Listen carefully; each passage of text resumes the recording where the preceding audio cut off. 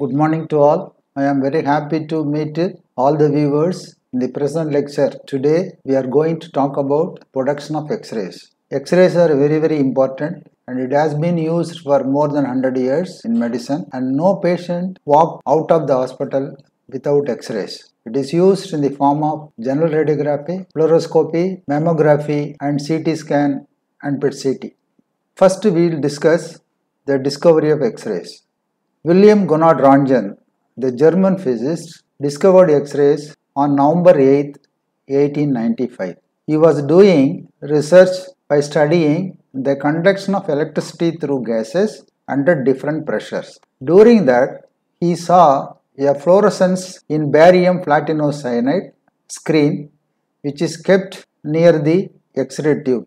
The fluorescence is due to the invisible rays came from the anode of the experiment setup. So he concluded that these invisible rays are X-rays, and he confirmed the same by repeating the experiment several times.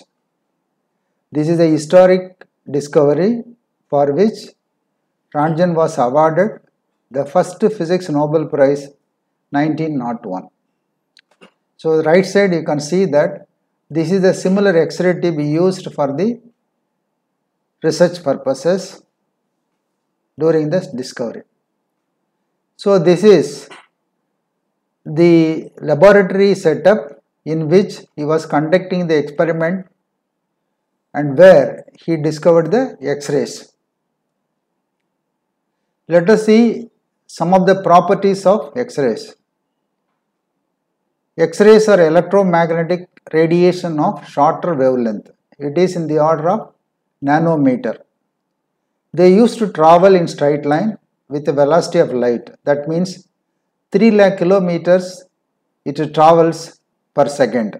It is not influenced by electric magnetic field since it has no charge.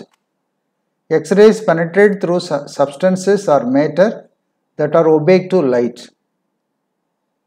X-rays can cause fluorescence and chemical changes.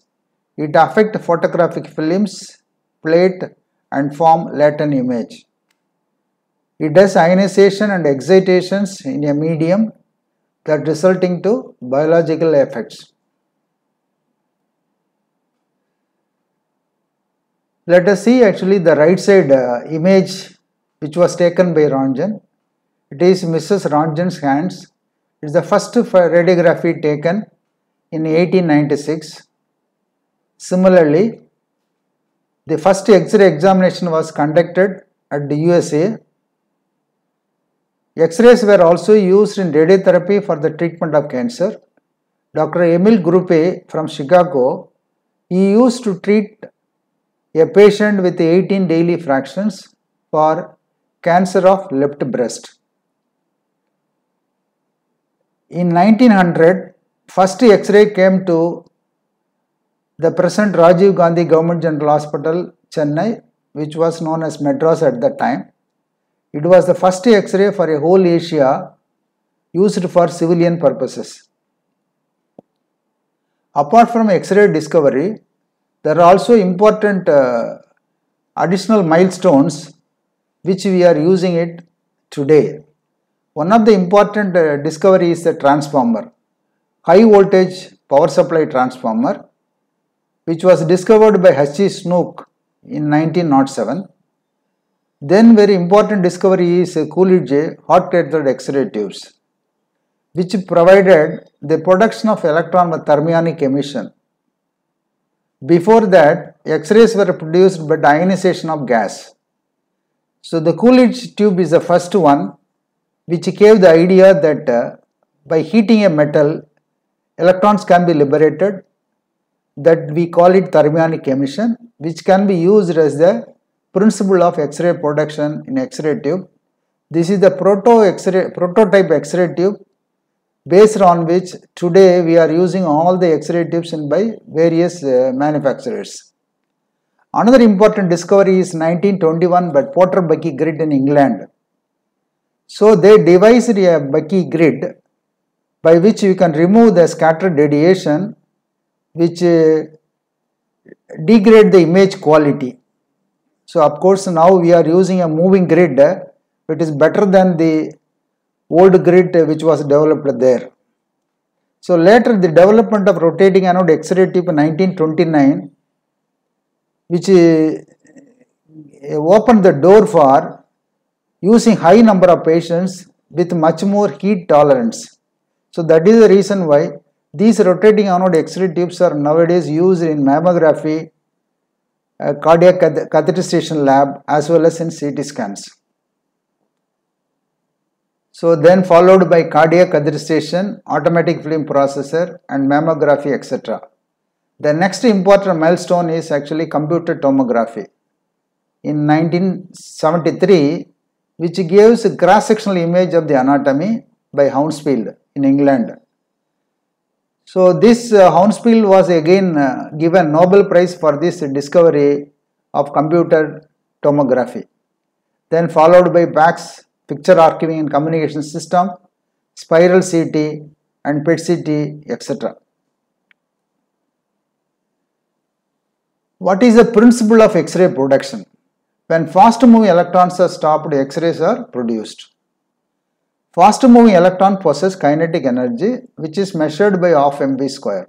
M is the mass of the electron, v is the velocity of the electron.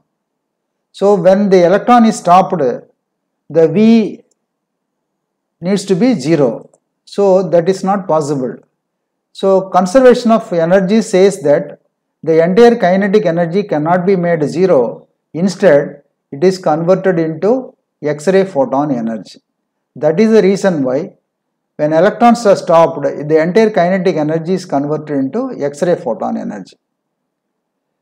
So this X-ray photon energy also involves heat. If you go with the percentage, we get only less than 1% of the energy is converted into X-rays, whereas greater than 99% is converted into heat.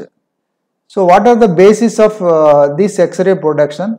Interaction of electron with the target material is the basis for X-ray production.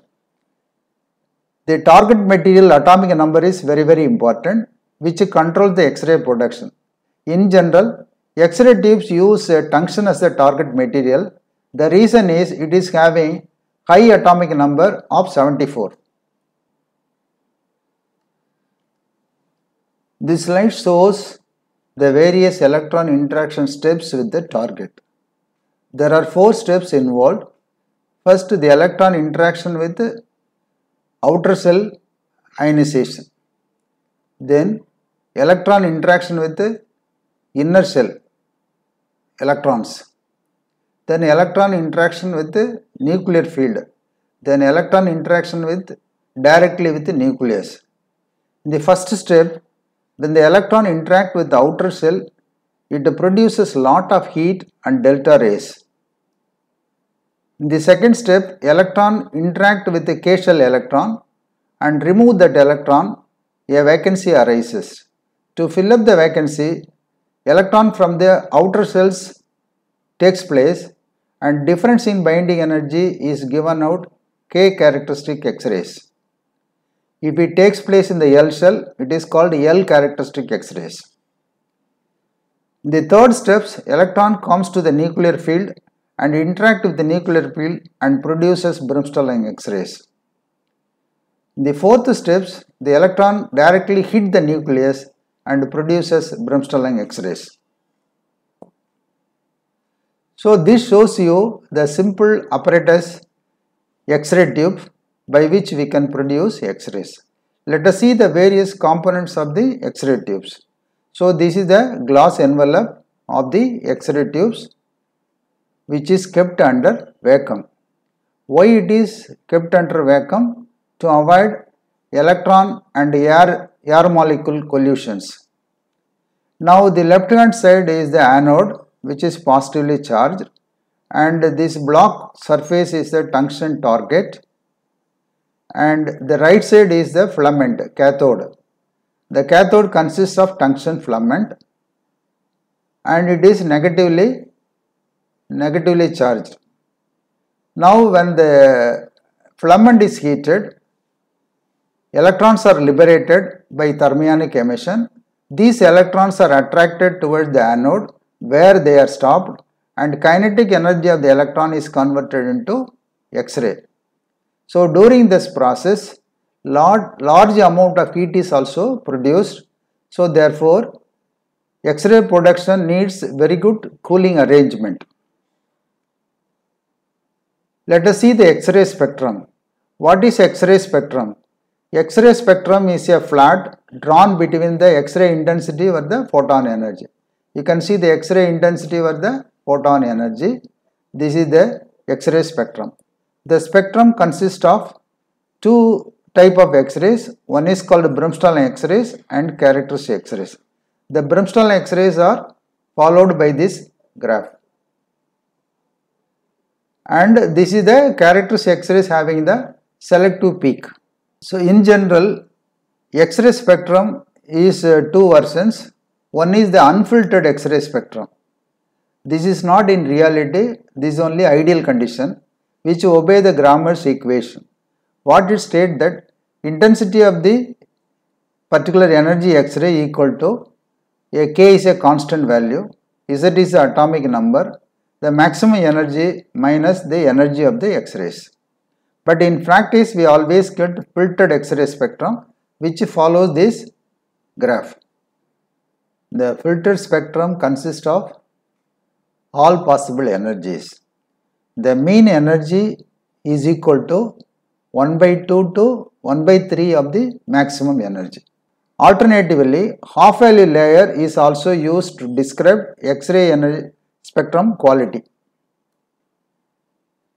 Bremsstrahlung means breaking radiation in German. It is due to radiative collision between electron and nuclear field in the target. The electron undergoes sudden deflection and acceleration by the action of Coulomb forces of attraction.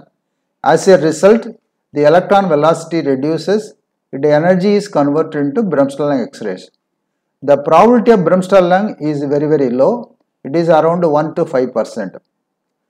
The Bremsstrahlung probability is proportional to Z atomic number and kilovoltage peak value, applied kilovoltage. That means as the atomic number increases, the probability of Bremsstrahlung also increases.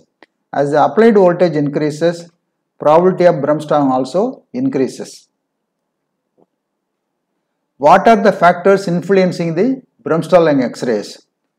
Applied kV, target material Z value, and tube current milliampere, and the exposure time, the type of filtration we use, and the electron distance from the nucleus. Suppose if you are very close to the nucleus, you will get different energy. Away from the nucleus, you will get different energy. So basically, Bremsstrahlung is a continuous spectrum having all possible energies and wavelength. This slide shows that how the electron interact at different places.